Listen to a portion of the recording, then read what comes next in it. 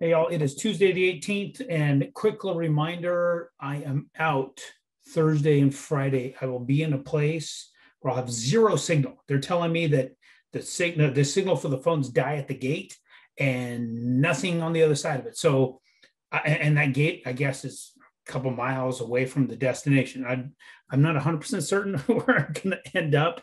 All I know is I'm in Park City, Utah area. Got to get some my mind focused on some stuff. So there's a process that I'm be going through professionally here to try and get some things figured out. Because I mean, right now in this crazy world that we're living in, if there's anything we need, it's extreme focus. And so this is, my way of coming out of COVID, trying to clear the mind back up to get back into this battle, because this is trench warfare when you consider what's going on in my industry, what's going on in housing as a whole, in the economy as a whole. And if we're not taking the time to focus our mind, I mean, this is really 2 days out of a very long period of time that I'll be driving some extreme focus. I encourage you guys all to take time away, get that a weekend here and there, take a 3-day weekend, wherever you need to, get your mind right, get ready for what you're about to attack. Because man, I don't know of any history in the history of at least my lifetime where there's so much coming out of some sort of different directions.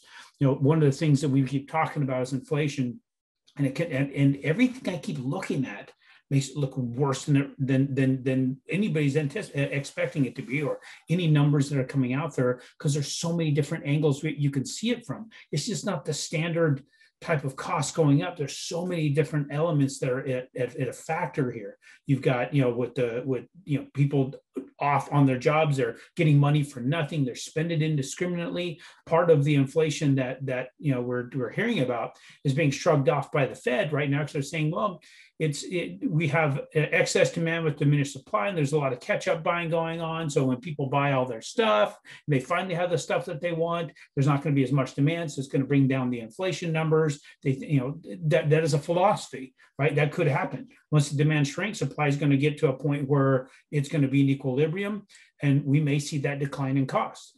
This may be that outcome that ends up becoming. We don't know.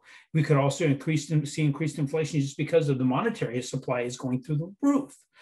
They keep printing and printing and printing and devaluing the instrument that we're using to buy with, right? So when you think about that, the fact that they're causing an excess, well, look at the value of anything, right? The argument for crypto is that there's only a certain amount that can be mined out, and that's it, and it stops, right? It's the philosophy behind gold's value. There's only so much available. And if you want more, you got to dig deeper into the earth. It's difficult to get your hands on. Therefore, it's a higher price and a higher value. Well, when you think about the US dollar that's being overwhelmingly just spread all over the place, but it's being collected by the few, you start seeing why there may be another argument for extreme inflation, because it's not backed by anything solid anymore. When you're off the gold stand, there's nothing to back up that paper except for the implied promise of the U.S. Treasury.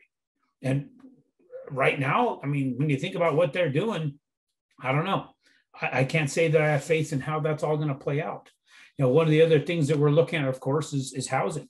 Trying to put a roof over a person's head has a certain amount of value.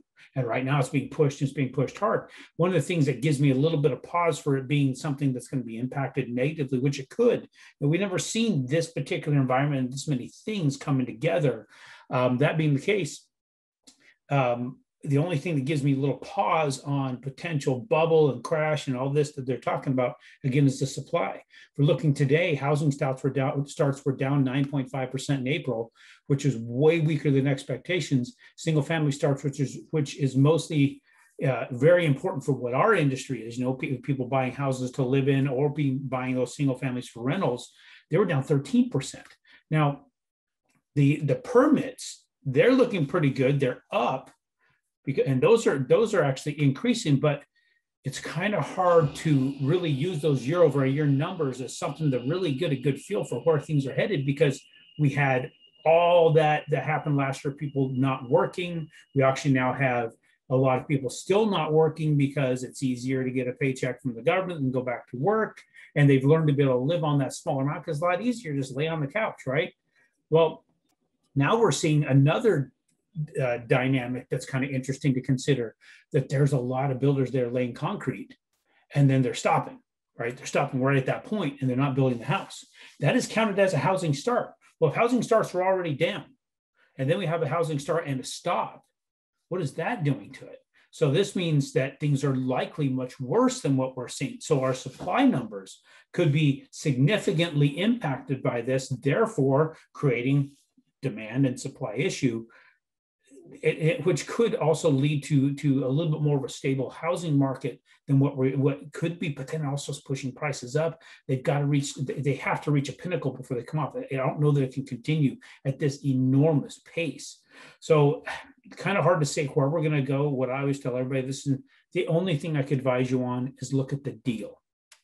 Look at the deal. There are so many people are so caught up in all the things. Well, the price of the house just went up. Interest rates gone up since I started. And since this is all happening, I'm going to back out. Well, go ahead. When you back out, there's somebody right in line that's going to eat out of your dog dish because you're not moving forward. You've got to look at the total transaction. Is it a property that will be rented? Will it stay reasonably rented for the time that you own it? Is it a property that can cash flow? Can you raise rents? It doesn't matter what it is today. What is tomorrow? Remember that if you're so caught up with the day after closing, you're going to be looking back on saying, if only I would have just moved forward. There's too many people I look at that keep saying, if I only moved forward and look back at that, actually look back and closed on that deal.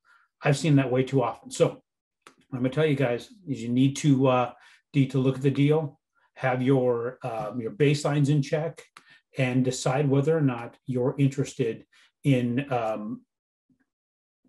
really being an investor. Because if you're not, if you want to be a consumer and just spend money and go into debt, your call. But in reality, if you want to be an investor, you proceed forward in this particular market because there is going to be benefit on the other side if you've got your baselines and you're meeting those baselines and the deal is the deal. It's not about the price. It's not about the interest rate. It's all about the ability to have that business cash flow. That's what that house is. It's a business. Work with your people, communicate. If you're a finger pointer, you're blame on the market, blame on the people, everything else, then you're not an investor, which is fine. Just, again, admit to it. Say, this is not me. This is not what I want. I'd rather do this over here. That's great. There's no issue with that. But if you want to claim being a real estate investor, but you want to point the finger at everybody else's fault because you're not running it like a CEO, you're not making decisions right, that's on you. It's not on anybody else. You're the CEO of your business. Not everybody else needs to be. It's not everybody else's fault. You need to proceed the way that you have set, and you need to find out the data on these things. And you need to decide what's important. We're here to help you and support you. We want you to be successful, but we can't drag you into it. Because if you're going to have an excuse for why things don't work, then you shouldn't be in it anyway. And that's a protective piece. It's not a knock on you. That's not a punch in the gut. That is, I'm protecting you for something that's just not for you. You need to find what's for you and go kick ass at that. I want to help people that want to kick ass at this because this is just where I focus. This is where my mind is. I can't help you on crypto. I can't help you on day trading. I can't help you on commodities. I just don't know it. But I can help you on this. So I'm here to help. My team's here to help. The people out there that are doing the real estate, the turnkey providers, they're here to help. Make sure you're ready to go play in that world, and we're here to help you get to where you want to go. I can't talk to you on Friday, so I'll talk to you on Tuesday.